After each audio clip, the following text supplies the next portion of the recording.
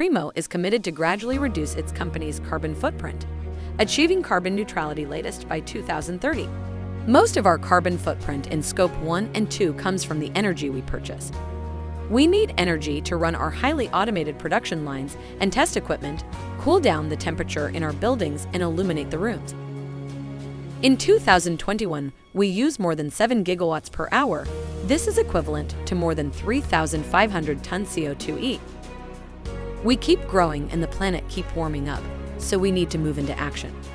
To achieve the reduction we need, we will 1. Reduce first. Reduce power consumption to nearly half by efficient building and production lines. Responsible use of energy.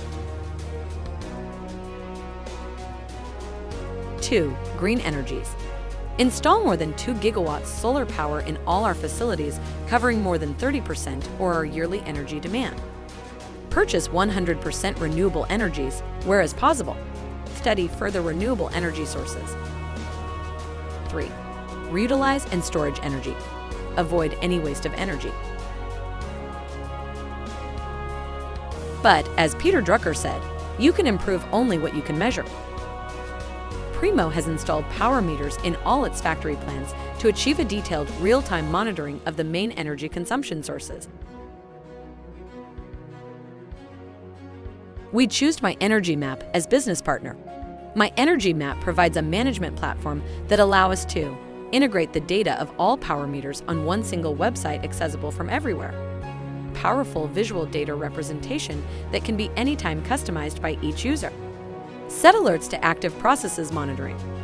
Create indicators and baselines in line with ISO 50001. Calculate our corporate carbon footprint.